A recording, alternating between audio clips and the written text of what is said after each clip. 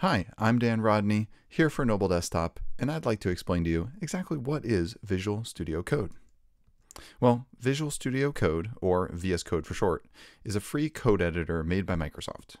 It was initially released in 2015. It's used by many types of coders, including web developers. It works on Mac, Windows, and Linux. Why is VS Code so popular? It's a good code editor, and it's frequently updated with new features. There are many extensions that let you add more features or customize how it works. It's free. It integrates with Git to let you track changes to your code. Microsoft also owns GitHub, where people store their projects in Git repositories, so VS Code nicely integrates with GitHub. What makes VS Code unique? Well, VS Code is built with Electron, which enables cross-platform desktop apps to be built with web technology, like JavaScript, HTML, and CSS. That means that VS Code can work in a web browser. For example, on any GitHub repository, you can hit the period key and you'll start editing with the web version of VS Code right there in your browser without having to download or install anything at all. That's pretty unique. What about other code editors? VS Code is currently the most popular code editor and is dominating the industry, but developers have and still do use other code editors. TextMate, Dreamweaver, Brackets, and others have seen their popularity grow and then shrink.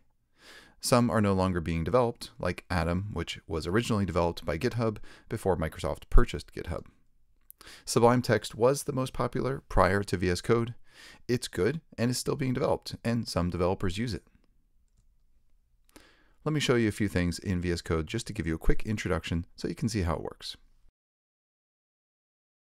In Visual Studio Code, you want to open up folders typically for a project. You can do that by doing File Open Folder, or you can go to the File Explorer over here and open up a folder. If you're using Git, you can also clone a Git repository, let's say from GitHub, but I'm going to open up a local folder. So I'm going to hit Open Folder and navigate to where I want to open my folder from.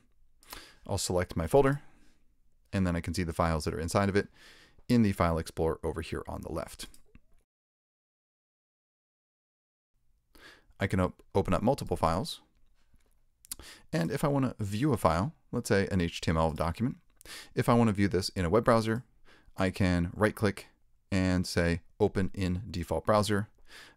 Some commands, some features might require extensions to do some of these features, but one of the beauties of Visual Studio Code is that there are extensions that you can add, such as opening in a browser like this, and it also assigns a keyboard shortcut to it. This is the Open in Browser extension that I've added to Visual Studio Code to add this feature. If you want to make the code bigger or smaller, you can use Command plus or minus on the Mac, or on Windows, Control plus or minus. Visual Studio Code adds a lot of nice features. For example, there's code suggestions like you would expect in any good code editor. As you start typing, it will suggest as well as complete your ending tags. In a lot of coding languages, you want to start and end things. It will help in that process. But one of the really cool things that it does is when you hover over something, it will give you little hints. So it kind of tells you some things about your code, and it'll do that in a variety of languages. So for example, here in HTML for developing a web page, in CSS as well, and it might even link out to documentation like the MDN reference, which is the Mozilla Developer Network. Mozilla is the foundation behind Firefox. They have amazing web documentation that you can read, and having that integrated into VS Code is really nice. There's also things like color pickers where you can go in, and if you want to change the color, just hover over, the color picker appears. You can even convert between different color formats. So there's just a lot of nice little features here that we have in VS Code. And I'm going to just undo that to put it back because I don't want to make that change. They even have an integrated browser. Let me just close this over here to make some more space.